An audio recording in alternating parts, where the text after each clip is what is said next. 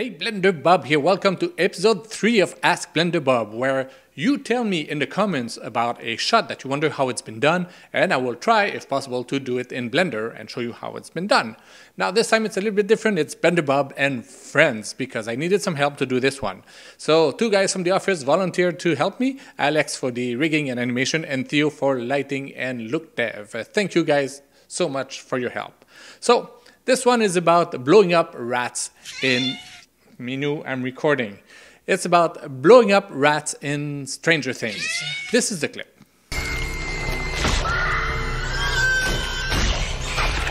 You know what? I just thought of something.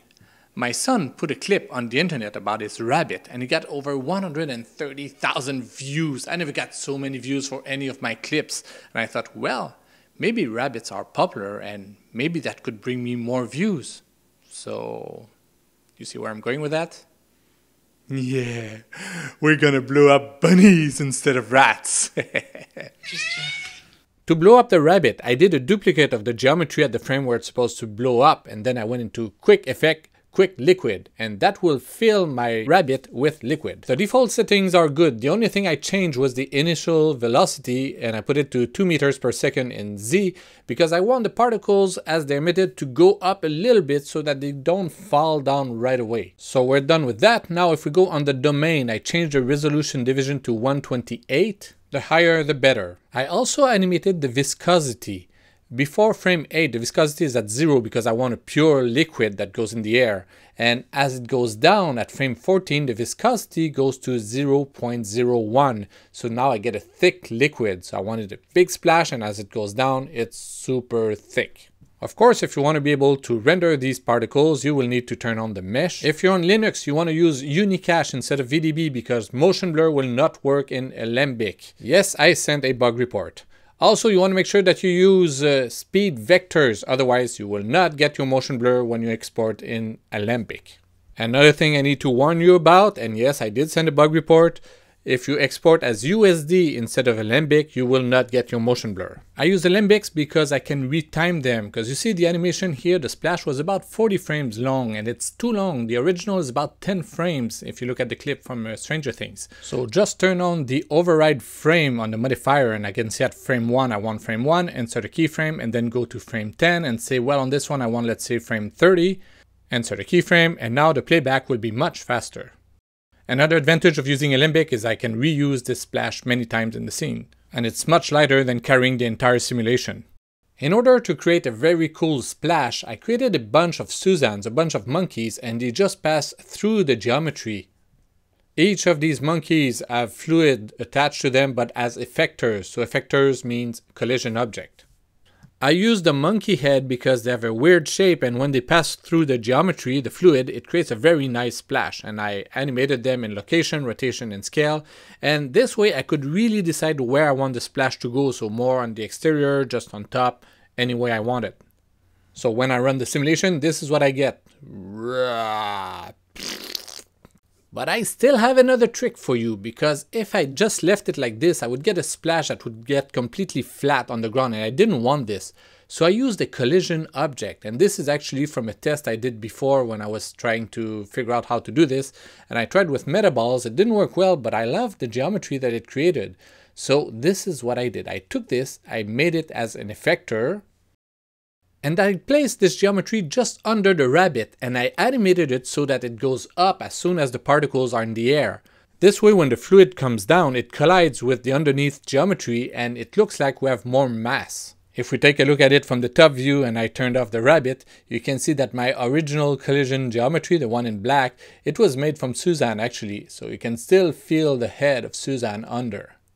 Okay, we're not there yet. I also wanted to create a wet map. So what I did was to take the water splash and I created a dynamic paint on it. And it is set up as a brush. And the only thing I changed was the paint. I wanted to be a mesh and proximity here so that it's going to be a little bit blurry on the edges. And I animated the distance. This way, as the water spreads, it's going to get blurrier and blurrier on the edges. Well, you will see what I mean. Then I created another plane. I called it water. This one also has a dynamic paint, but this one is a canvas. And what I want to do on this one is to do an image sequence. I give it a resolution of 1024, that's enough for what we're doing. So what we want to do is to paint and we want to bake an image sequence. So you give it a cache and you bake it. So as the fluid intersects with the plane, it will create a map. This is what we're baking, a black and white map. Then you need to assign this map to the shader. And if I go into render mode, this is what it looks like. I use the map as a displacement. Let me turn off the fluid, you will see better what it does. Okay, so now you see I got this splash of water here, and if I move the time slider, you can see it grows. This is the image sequence that has been generated. Very simple shader now, but this is just for test, and you have a displacement map that is connected to the image sequence. That's it. Make sure that auto refresh is on the image sequence. Now, even if cycles is set to experimental, I don't have the adaptive subdivision option here, and that's because I have a dynamic paint that will turn it off. And even if you turn off the visibility, it won't change anything. But if you delete the dynamic paint, you just click on the little X here. Now if you go back to the modifiers, you can see adaptive subdivision is back on and the edges of the water are much better. It's not as jaggy as it was before. And that's how I got this water layer. And you can see it gets wider and wider because I animated the distance before on the brush. With the proper shading and lighting, it's going to look much better than just having this blob on the ground. For the background, it's a very old trick. What I do is a camera projection. Actually, I have two cameras in my scene. I got the original camera and I got another one that I call Brush Cam. It's actually a copy of the first camera without the animation on the first frame because this is where we see the most of the background. Now, if we take a look from this camera, you can see, of course, the image is wrapped with the default UVs. It's not going to work well. So what I'm going to do here is to select the object and I'm going to add a modifier. And this one is going to be a projection, a UV projection, and I'm going to project from my projection cam.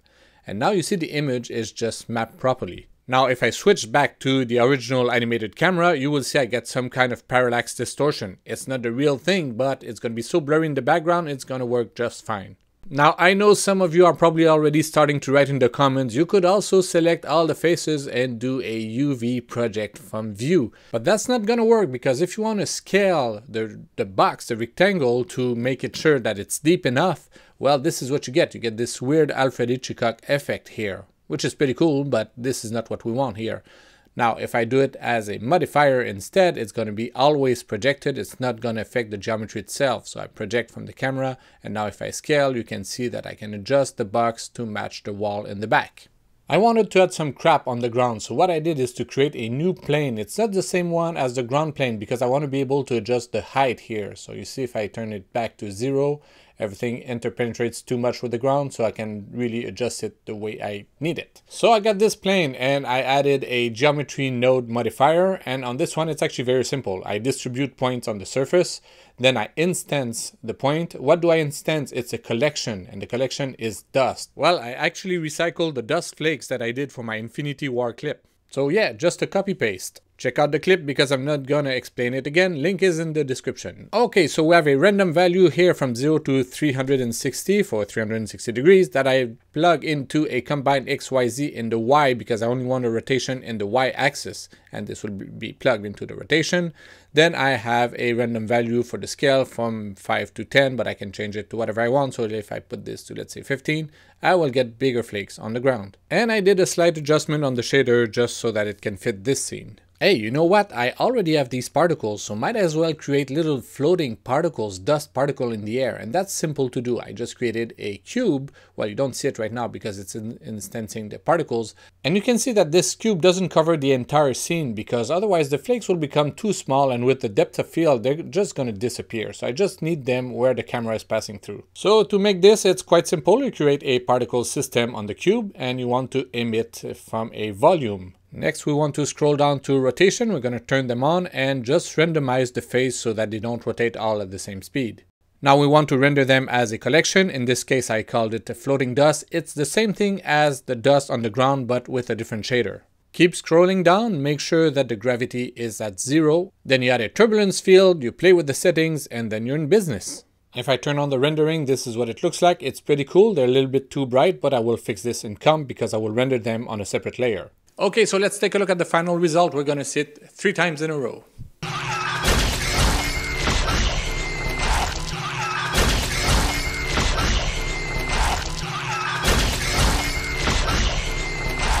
Compositing wise, there's not much there. I got my 3 layers, so I got one for the floating dust, I got one for the fog, and I got my main render. I do them separately so I can adjust them the way I want them. So I just screen them on top of each other. Then it's a series of grading, and I use the cryptomat to decide what I want to change. So adjustments here and there on the rabbit, even on the eyes. I made the eyes a little bit red, changed the background a little bit. Let's take a look. Here I use a keyer node so I could get the luminance of the image so I can tint the highlights. I wanted them a little bit more blue, and that's what I did here with this grade node. So you see the highlights are a little bit bluish. I also made some adjustments in the background, a little ramp here so that the background fades a little bit better, and this highlight in the background. And finally a general grade on everything, and I reduced the saturation. I used a transform because there was a white line at the top of the image, and I just scaled the image to get rid of it. So yeah, some of this stuff should have been done in lighting, but you know, I do this on weekends. I don't have that much time to do this, so it was faster to just do it in comp and just